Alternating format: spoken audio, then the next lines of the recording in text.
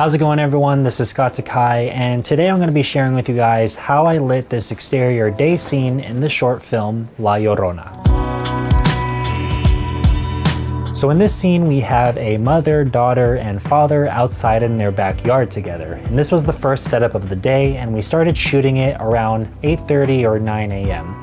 And there's a lot of shade coverage in the backyard since the sun was on the opposite side of the house. And ideally, when you're shooting day exteriors, try to set them up in the morning or before sunset, because that's when you're going to get the most visually appealing lighting outdoors, and it's not going to be so bright, so it gives it just a little bit more extra control. Since the patio we were shooting on was covered up in shade, it gave me a good starting point for lighting the scene. Then next I set up my key light, which was an Aperture 300D Mark II, and I bounced the light onto the white side of a Westcott 5-in-1 reflector. And since we were shooting in a shaded patio in the morning, it helped with giving the bounce light more strength. And bouncing it onto the reflector helps give it a more natural and soft look that I use to replicate the natural sunlight. Next, I wanted to add more contrast to the shot, so I used a 4x4 solid floppy and placed it right next to the actors, just slightly off of camera. When you're shooting outside, there is light literally everywhere, and we don't actually realize this, but there's also light that's constantly bouncing off of all of the objects in your surrounding area. So placing a 4x4 next to the talent helps block off the light that is filling their face on the opposite side of the key. This gives the actor's face more shape, contrast, and a more moody feel. The last thing I did to add a final touch to the frame, since I had some time, is I used the Aperture 120D Mark II,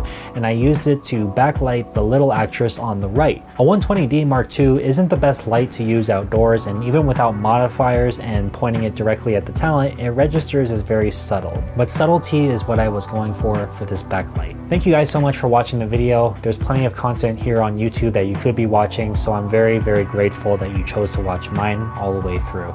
Be sure to like, subscribe, and comment down below what was your favorite thing about this lighting setup, and let me know if you learned anything new from this.